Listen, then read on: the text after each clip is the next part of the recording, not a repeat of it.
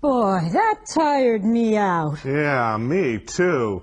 I'm not used to such varied activities in such a short amount of time, but it was worth it if we made our point.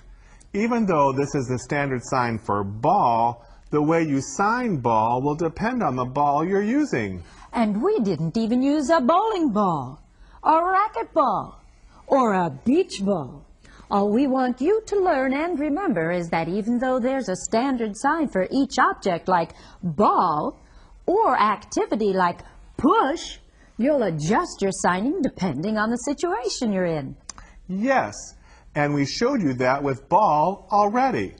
Now we'll give you some practice with other words you've learned to sign like push, a stroller, a wheelchair, a person, or even a car.